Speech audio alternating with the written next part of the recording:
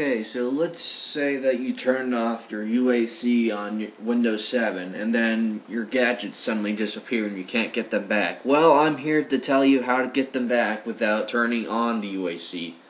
Okay, first off in the search bar here, type in regedit.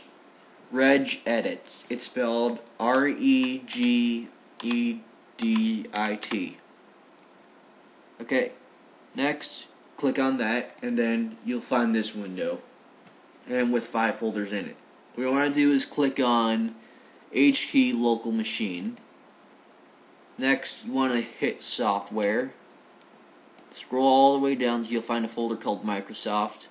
Scroll all the way down that folder till you find a folder called Windows.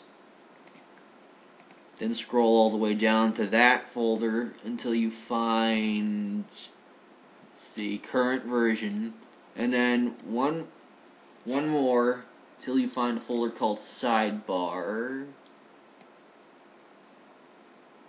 Where is it? Yeah, here it is, Sidebar. And then finally, Settings. Okay, what you want to do here is right click, New, D-word 32-bit value. You want to name it Allow Evaluated Process. And once you're done with that, right click it, click Modify, and set the value data as 1. Do not mess with anything else, just put it as 1.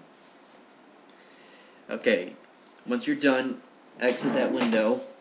Okay, then after that, go to your desktop, right click, and click Gadgets. If they don't appear, go to Start, Control Panel, System and Security, and then type in